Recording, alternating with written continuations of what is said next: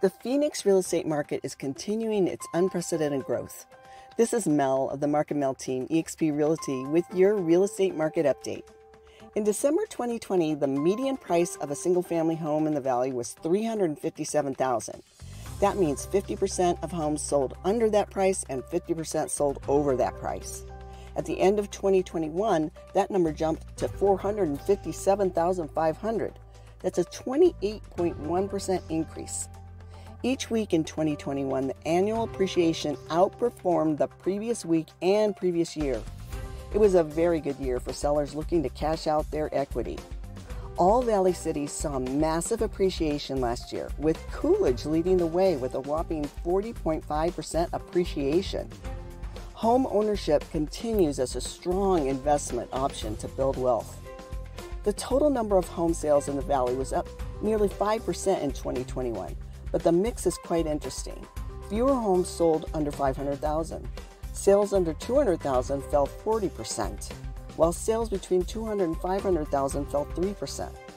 However, there was a 65% increase in the number of homes sold between $500,000 and $1 million, and another 68% increase in homes sold over $1 million. While the number of resale homes was up, new build sales were down over 12% over the previous year, probably due to supply chain issues and lack of building materials. Building permits for both single-family homes and multifamily homes was up over 17% from 2020. That will certainly help increase inventory, but not in the immediate future. We started 2022 off with the fewest listings we've seen over at least the last 21 years.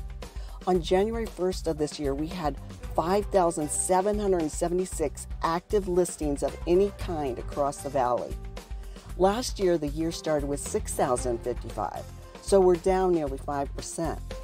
This extreme shortage of supply is not great news for buyers. With population continuing to increase in the Valley and construction still trying to catch up, we do not see a big slowdown coming anytime soon. However, interest rates have slowly been rising the last few weeks, and all indicators point to a continuing increase. This could put a little throttle on demand, perhaps slowing growth a little bit. I know I sound like a broken record, but waiting to buy will cost you money. If you're thinking about making a move this year, let's talk. Even with the craziness in the market, you have a lot of options as a buyer or seller. But to protect yourself and your wallet, make sure you don't fall for a well-funded advertising pitch. Make sure you talk to your trusted advisor who has your best interests at heart. And that's us, the Mark and Mel Team, eXp Realty. Over 30 years knowledge and experience representing you.